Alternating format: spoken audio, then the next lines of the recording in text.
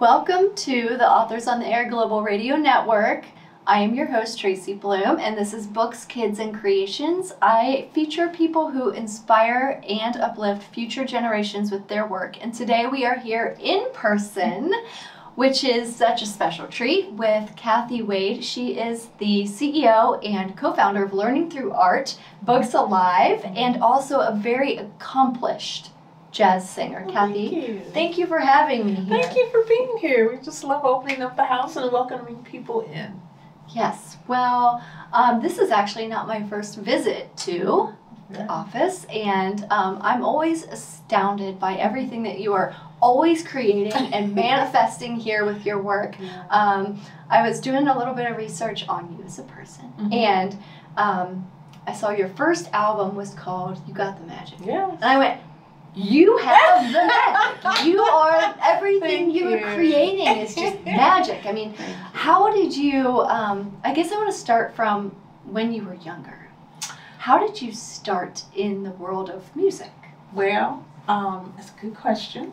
There's 6 of us. I have five siblings, and both my parents, I bring this up because part of growing up was that you had to acquire a love for jazz. Both of my parents were jazz aficionados. My mother loved vocalists. My father loved instrumentalists. So depending on who kept me on their off day determined what I was hearing. So it was either Charlie Parker or Billie Holiday, one of the two. And that's just a sample of the many people that I have a Miles Davis poster in my office because that was my legacy, right? So it all got started then, being introduced to jazz. First album I ever learned back to back was, believe it or not, Porgy and Bess, the play, because there was so much in it musically that I loved. But it started there. My mom made sure that we were always exposed to the arts. My grandmother, I started doing the opera at a very young age when I used to do summer opera at the Cincinnati Zoo. I'm dating myself now. But we used to go, and I used to pretend that I was the opera singer. This all started with pretense for me. Even growing up, I would run down to the basement and pretend I was doing the commercials, advertising the washer, you know, practicing. And so it's pretend, which is why pretense is so important as we grow up. You know? And when you found your voice with singing, was it just a natural thing, or did you take lessons? No, you know what's interesting, because I was growing up on jazz, my parents would have parties, cookouts, and because we had the big house and backyard and all that, and people would come by. And invariably, I can remember this, I always ended up singing. And I don't remember the story, but my mother tells me, I remember the day I met the guy who wrote half of my first CD, You Got the Magic. And I have a brother that's a comedian who's actually featured in Books Alive for Kids, Virtual Adventures episodes. But he came over, his name is Ted McConnell. He came over, they were having a party, Ted bought his band. My mother walks out and says, my daughter sings, you need to hear her. I'm like, what are you? Once again, mother knows, right? I sing, we end up working together. I got this CD. It's the only one I've actually produced. And it's still selling around the world. It's the most amazing thing. Great music. Yeah. And literally that relationship then has now led to the title song of our Virtual Adventures episodes. Who Says You Can't Do That? Ted wrote that, and I sing it, and it's fun. Full circle. It's fun. Mom knows best. Yeah. Anyway. Yeah. So, but that was probably the part that pulled the arts out, you know, just having somebody knowing something that we can direct you. I think that's always important too, you know. And then you went on to, you've opened for Kenny G. I have. That was Whitney. Yeah. Kenny G was my very first national act that I opened for. And actually, that's probably not true. I probably did Ramsey Lewis before. Actually, that's not true. I ended up, I ended up going to, this is CCM. I went to graduate school at the College Conservatory of Music and got a master's in arts administration, thinking that arts administration would prepare me to be a much more knowledgeable and business-like artist. And then you built Learning Through Art. Is that 1992? 92. Okay. So, 92. True story. My late husband had the idea of doing this. When we married, I was doing programs in the schools, and he thought it was very nice and quite noble and all that, but he thought that we should start a 501c3. He had already been involved in starting another one. We should start a 501c3, and because I came home one day complaining that at the time, rap music was new. That shows you how long I've been doing this, right? And that scratch noise, kids thought that that was an instrument. And I came home one day just screaming, "Oh my God, they think that thing is an instrument." And he was so quiet about everything. And he said, "Well, you know, we are incorporated as a 501c3. You could get a grant and expand your program and teach children, further teach them." And I said, I did the same. That's what I said. "Oh, you're right. I did." I mean, my hesitancy, and even when he said, you know, let's start the 501c3, in my head I'm thinking, I just got out of grad school. I had to do one of those to get out of grad school. I'm not doing another one. If you get us incorporated, great. I'll run the company. But at the same time, we released my CD, and it was doing really well in Europe, and and I'm having a great time. And I'm thinking, I run a company right now. Right. Long story short, the moment happens about the kids and the music and them not knowing and me expanding. I went for our first grant.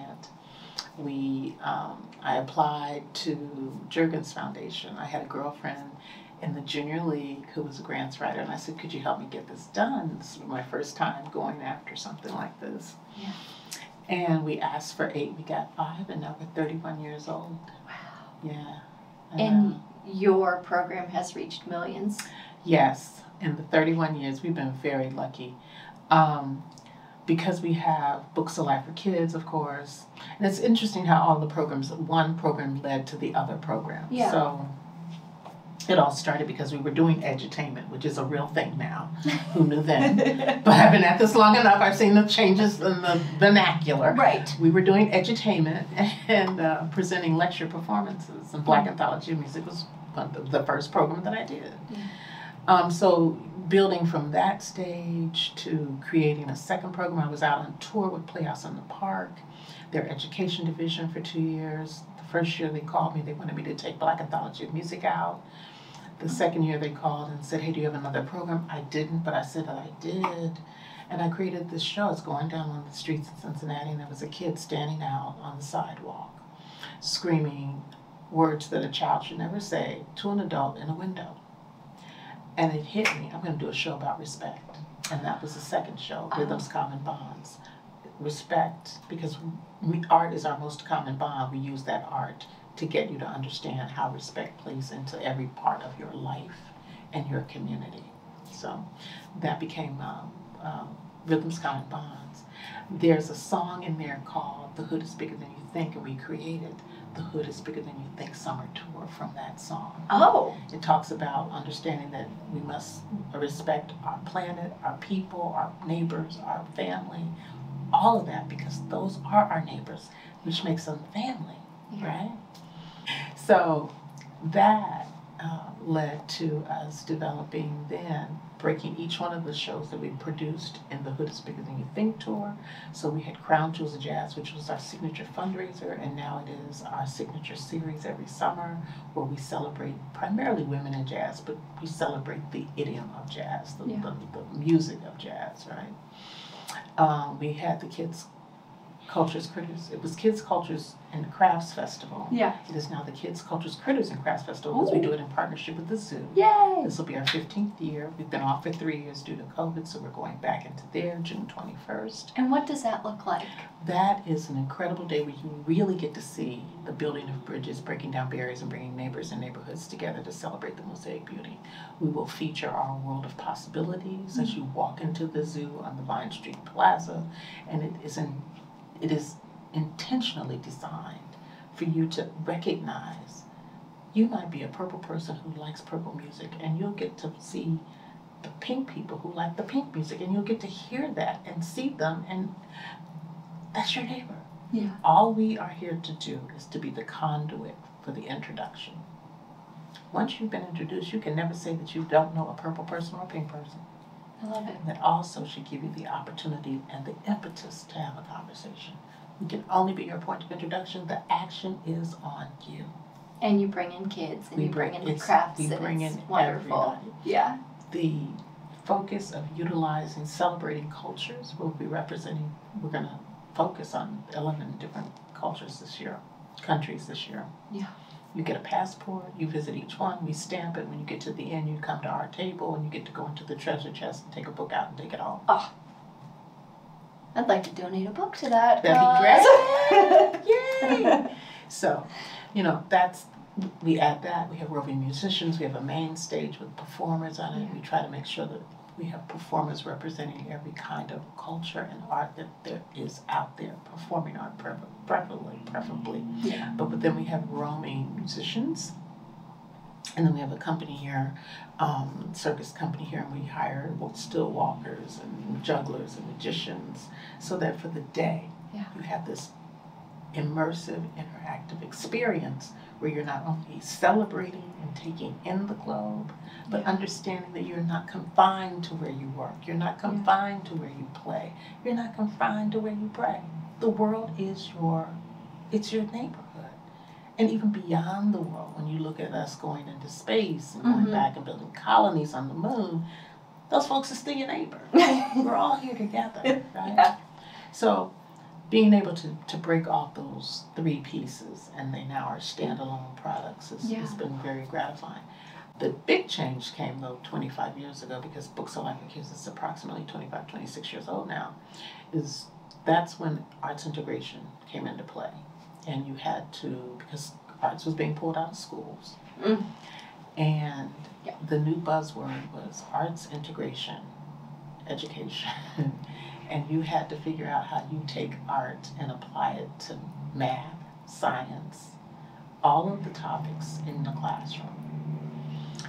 And I thought to myself at the time, I think this is crazy. You must teach art, because art is strong enough by itself. It is, yeah.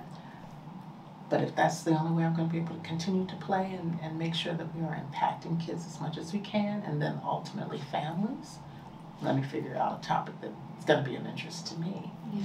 I love to read, and I could not figure out, why would somebody want to read? That is so bizarre. Well, as it turns out, I said to my late husband's niece, who was teaching special ed in CPS at the time, I want to take books and I want to make them walk on water, and I want to make them fly, and I want kids to really want to jump on that book and fly with them. What curriculum topic would that fall under? And she said language arts, and I said, I'm in. Yeah. And that started 26 years ago. I sat down with a group of librarian, the woman who was actually over the children's library at Cincinnati Hamilton County Public Library. The woman who's now my board member, she was a performing artist, teaching artist at the time. A lot of other teachers, retired, reading specialists, we all sat down in someone's kitchen. And I said, this is what I want to do. How does this sound? What do you think? Yeah. And we built from there. And so here we are now, producing. We have Books Are Life for Kids, which is where we make books come alive through sight, sound, and touch. You read a book, you make a craft, and then there's a show. The 3 elements give you multiple modalities to touch children wherever they are. Yeah. And what we have found over the years is that if we didn't get you from reading the book and exploring the vocabulary, which we now provide in 4 different languages. Amazing. If we didn't get you at how we tied a craft to that book. And for some reason, if we didn't get you with the craft, you bring a show in, and by that time I got you. Because then you're like, boy, that book did all of that. Yeah, that book did all of it. Right. You can do that too. And your latest one was Viva Frida? Viva Frida. That's our latest production. And we just did our very first screening at the Esquires Theater here in Cincinnati. It was the most interesting and exciting Saturday. We did 2 showings, and just to see the reaction of kids in the audience watching this, because our main character is a purple puppet by the name of Paige Turner, who does all of these wonderful adventures all around literacy and the things that she can explore within her community, and showing you that you can explore that too. For your future plans, for your life work, what do you imagine for? I mean, I know you weren't imagining a lot of the things that came, Right. but what are your goals for your program, and what do you really want to see happen? Well, before I leave the planet, and take, the sunset resting, first of all, I probably don't see myself ever, leaving it, because when you're working in the creative space and you're really letting it go, you can be creative till the day you leave the planet. Right. So, there's no time limit. But goal-wise, for me, I say this jokingly, and I even said this jokingly to you, world domination. Page Turner must have world domination on literacy, and not world domination that we can't enjoy and share it with other people. That's the whole point. I just have this visual of your puppet taking over the world, right. World domination. Right. Because it's if we had it, the world would be reading. Yes. And when I say world domination with Paige, I just want Paige to be that conduit that people are comfortable in knowing they can pick that book up and they've got a friend they can turn in. We stream. Streaming is available all over the world. Yeah. One of the things we learned at the World Literacy Summit is that there's a vast portion of the world that only gets their news and everything through their phones. Vast. Mm. They're not reading, but this is where we can get to them. Right. Because we now have the Books Alive for Kids app. Right. So, and the productions, the streaming episodes that we produce become vignettes and conversations within the app. So you always feel, that's why I'm saying world domination with Paige, you always feel like you're talking to Paige, because Paige is always saying, we try to pace the show and write the show so that we can do that, and you feel like it's a conversation with your friend about reading. Yeah. You don't even know you're reading, because it's Paige. Right. Paige says it's okay. I think there's a point where you get in your life where things happen and you didn't think that the Emmys, being at Oxford University and talking about this program, a program that I never thought I'd have because I didn't really want to do a nonprofit anyway. Right. So who am I to turn that down, right? And then the recognition that people are giving it, the validation at the World Summit, and then being recognized as the 2023 Arts Administrator for the state of Ohio as one of the Ohio Governor's Awards for the Arts recipients. Such a big deal. It is a big deal, and I try to downplay that, but I was at a meeting the other day and I heard myself say it and I got up and clapped. Yeah. I got up and clapped. Yes. Because I'm thinking, it's been 31 years, you need to get up clap and for clap. yourself. You need to. You did it. Nonprofit world, 31 years is not easy. Yeah. No matter how clever you are. Right. No matter how, we are so fortunate to have partners who believe in the mission and, more importantly, believe in our work. We recently wanted to participate in a program here in Cincinnati and we did not make it. Oh. Ended up having a conversation with the people and saying, well, why? Yeah. And being told, bottom line, you had the highest score. Your program got the highest score, but unfortunately, you wanted to train as opposed to presenting the program as well. Huh. Budget-wise, it would have been very difficult to make that leap. But good to know. Yeah, at least you we're number one. Yeah, at least you asked. When you ask about that goal, the goal is to be able to get people to see that it does work.